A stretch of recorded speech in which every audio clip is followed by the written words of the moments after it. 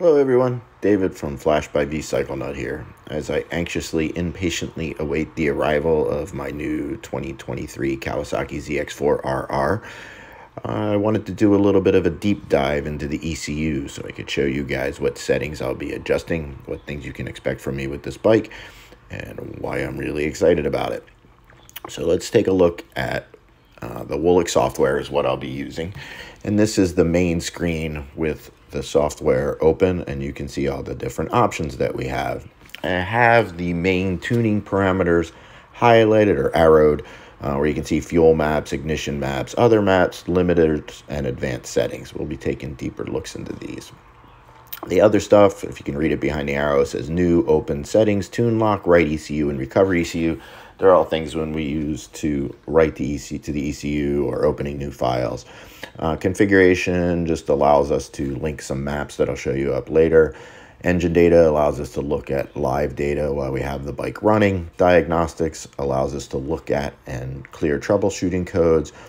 Auto tune and data viewer are things I use when I data log either on the dyno or data log when I do my real street riding on the road.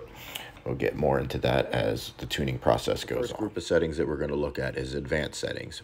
These are the more simple ones in the software in that they're either just pre-selected values like fan temps, where there are, if we looked under that drop arrows, some different fan temps that we can set it to, or they're just check boxes, which means either yes or no. So we have disable O2 sensor fuel injection code, which means we'd be able to unplug the O2 sensor and not get a check engine light. For those of you that think this might be a bad idea, I suggest looking through some of my other videos where I did why we disable O2 sensors. Disable fuel cut. A lot of people have a misconception that fuel cut has to do with engine braking. That's not. It's just helps smooth out the on and off throttle a little bit. Disable front wheel speed sensor. This would be good for when we're doing dyno runs so we don't get the check engine light and the dashboard blinking at us and things not working.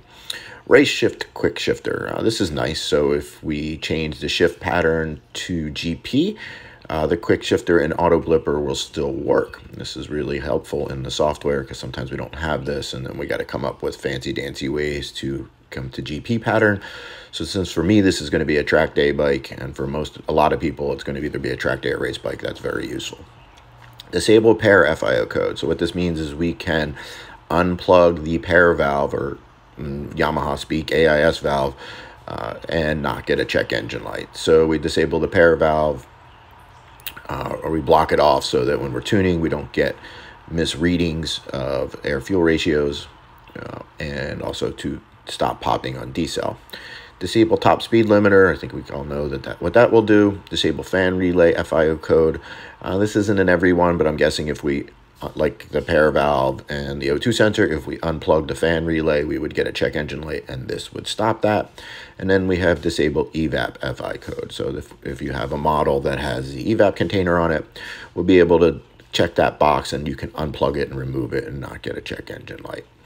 Now, I don't have my bike yet, so I haven't tested all of these settings that we're going to talk about to make sure they work exactly as. The next setting tab we're going to look under is limiters. And as you can see, this is really simple. The only limiter is the RPM limiter. It's adjustable in increments of 50 RPMs by clicking on the up or down arrows. And that's as simple as it gets.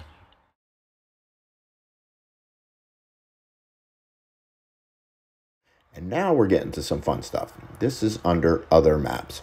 On the left, you can see I have the box open to show all the other maps that are available. And the first one that's highlighted is electronic throttle valve. This is the Throttle Maps, and that's the one I have open. We're in map mode sport or full power, and we're in group gear 4. Over on the left again, you can see there's a bunch of other maps: ETV others, fuel trim, ignition trim, quick shifter strength, quick shifter time, wheelie control, and engine braking. So the ones that are labeled other usually are there for testing when we're trying to get rid of maybe limits in the throttle valves, because we may set over on the right. You see I have a red block at 100% throttle, and you see the actual throttle openings. So some of them are blocked, but the first one we can really see is 7,000 RPM. So if we follow 7,000 RPMs across to the 100% throttle, you can see that if you're at 7,000 RPMs in full power in gear 4, At 100% throttle, you're only really getting 47%. And as the RPMs go up, you get 51%, then 67%, 83. And the only place we truly get 100% throttle is at 11,000 and 11,500 RPMs. And then you can see the throttle closes down to 80, then 65 and 56. Obviously, when tuning, the first thing we would do is anything that's above 10,000 RPMs or 11,000 RPMs where we already have 100% throttle, we are going to make that 100% throttle. So there's no way it's going to make less power with 100% throttle at the upper RPMs. But in the lower RPMs, we might not want to just make this 100% throttle. This is where testing has to be done. There is a throttle opening rate that will make for best power, and that will stuff I'll have to determine on the dyno.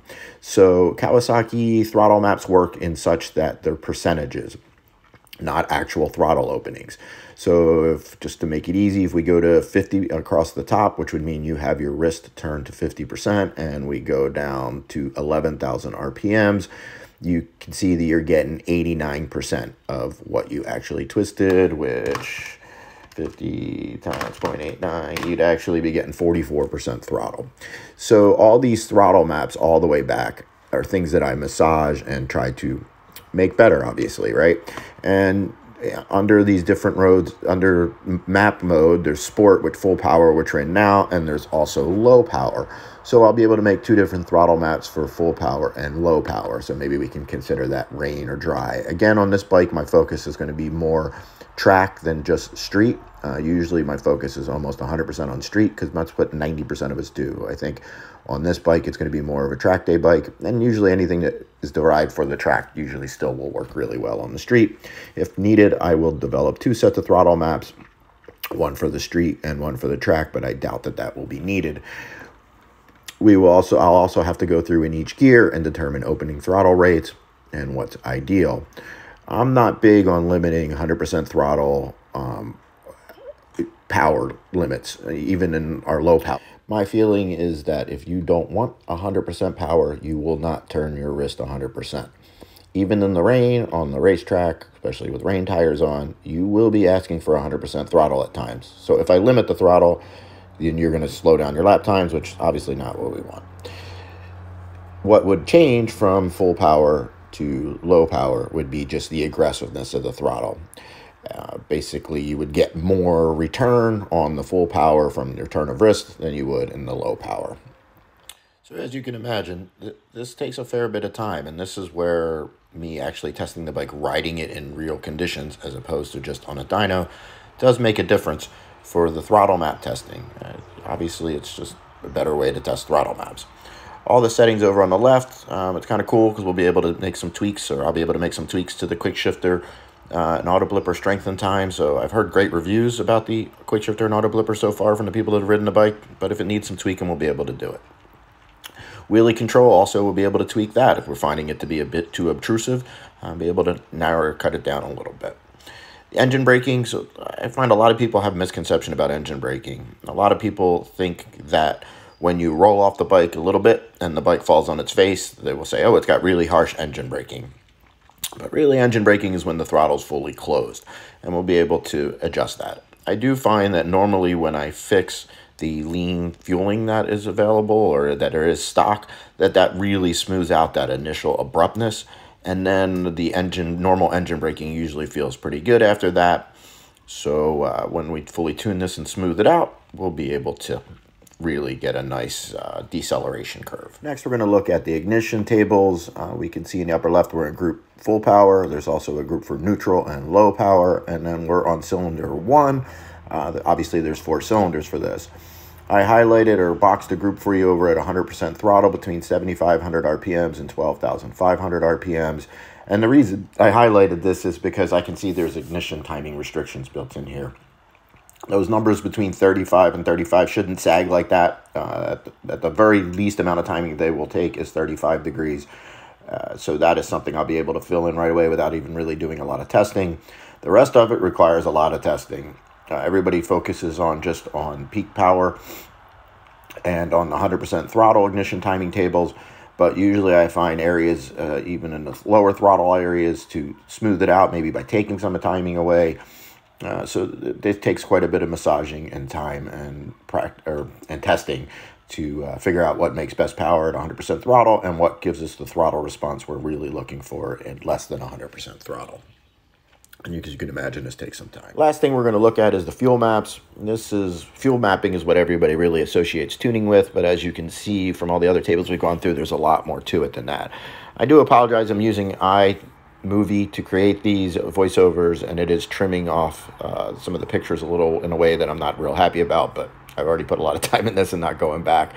So you have to take my word on some of it. So in the upper left-hand corner, we have two different types of fuel maps. One is called IAP and one's TPS. IAP is a pressure map, and that's used more for cruising, small throttle openings. What the DC does is it overlays these maps, and as we're in the smaller throttle openings and lower RPMs, it's more biased towards these pressure maps. And then as we get into larger throttle openings and higher RPMs, it switches over to 100% throttle position mapping.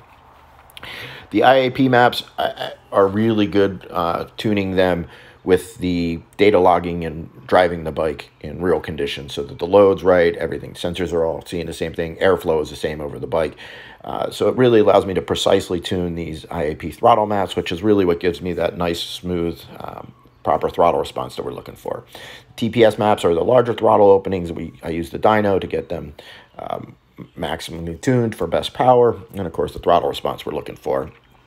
Kawasaki, this has given us the ability to put two different fuel maps in this. So under map mode, we have full power and low power. What this will allow me to do is create a separate map for, let's say, race gas for the full exhaust systems, which I do plan on doing. And then you can also see that it's by each cylinder. So fuel mapping does take a long time. It's a lot of work and massaging, but you know, it's also a lot of fun. And I want to thank Woolich for creating such a cool tool that gives me access to all these different parameters that allows me to tune mine and your motorcycle the way it should be tuned from the factory. I hope you enjoyed this, and thanks for tuning in. And if you're still here, I'm quite impressed because that was a lot of me, blah, blah, blah, blah. So everybody have a great day. Can't wait to get my zx4rr. Hopefully I'll be making a video today or tomorrow when I got it home. Peace.